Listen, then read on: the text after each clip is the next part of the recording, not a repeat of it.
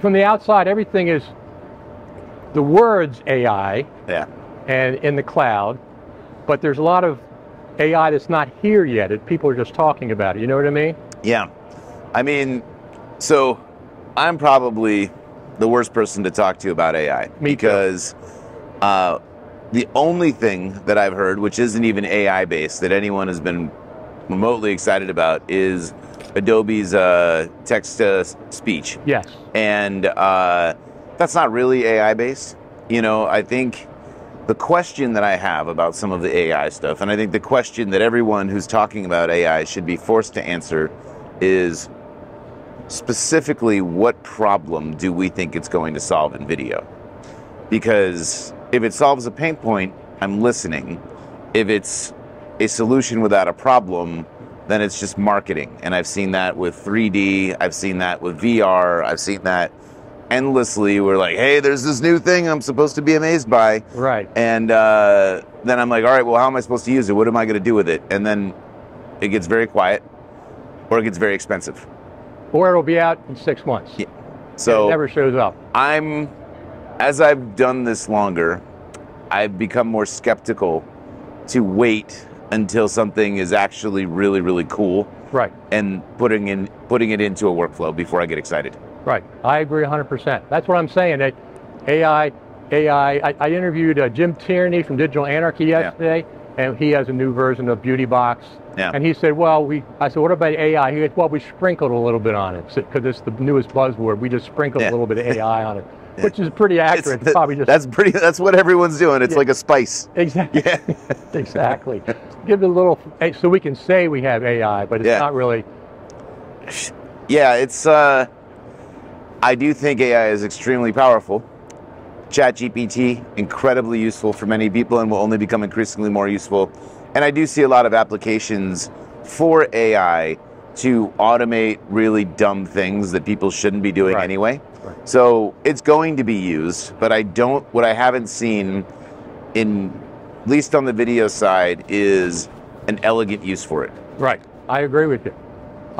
Other than it's transcription, what about the transcription? Is that? No, actually, you're right. I did see something fairly cool with transcription. That problem is now solved with AI. Yeah, I mean that is a very good use case for it, and it's something no one wanted to do anyway. It was something that was way too costly, and so I think actually transcription's a phenomenal use for AI. Yes.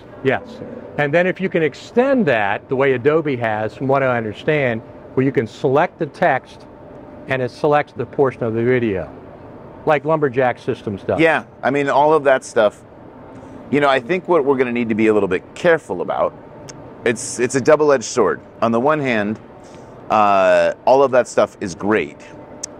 And being able to search that way is something that, like, it's one of the reasons I always love Final Cut, because it's simplified search and it allows you to find things easier. And I think it's only going to increasingly become better. But I do think that some of this stuff is making us lazier. Of course. So I don't know that we're really leveling up. You know, I mean, for documentary filmmaking, it's great. For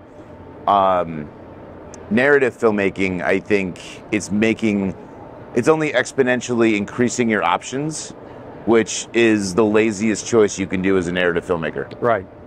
I know what you mean. And now they're doing AI-generated actors with voices and stuff. So this is really annoying. Now we're going to get deep, but like my question is, at a certain point, why is anyone going to watch any of this content? Like, is any of this actually, like, none of it has a soul? Right. You know, well, like that's a good word to use, Sam. A soul. Because AI doesn't have a soul. For me, I'm like, you could replace all the actors in the world, but it's still going to be another blockbuster that I don't want to watch, and I already don't watch, and there's already too many of. So do we need more of those? What problem is this solving? I don't care. You know, I'm just like, oh, another thing for me to not watch on Netflix. Like, that's where I'm pretty much at. Between Netflix, Apple TV Plus, Amazon Prime, Hulu. If you're going to do something inspiring, that sounds great. I want to see that. But I doubt there's going to be much inspiration when you remove humanity from the project you're making. That's another good word, humanity. soul and humanity are two good words when it comes to your projects versus AI. AI for the boring stuff, like you said. It's when people look at it as a way to render art meaningless and remove anything interesting out of something, for me, that is a race to the bottom. And they're going to do it, but I don't think it will work because it will not be interesting for an audience. Right. Now, are you familiar with, I know that Premiere came out with the text-based editing and searching and all that. And Blackmagic also did something similar in 18.5 beta, I heard.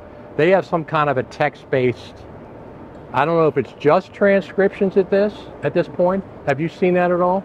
And it's a new beta, 18.5. I haven't actually even had, I saw they put it out. I Okay. haven't had any time to even look at the release notes, to play with it. So what's in there? Like, It's some kind of a text transcription, and people said it's just like, you know, you can also select the text and it'll select the video with Blackmagic. I know Adobe has it. yeah. But Blackmagic came out 18.5 beta that also has something like Yeah. that. So that both of them have it.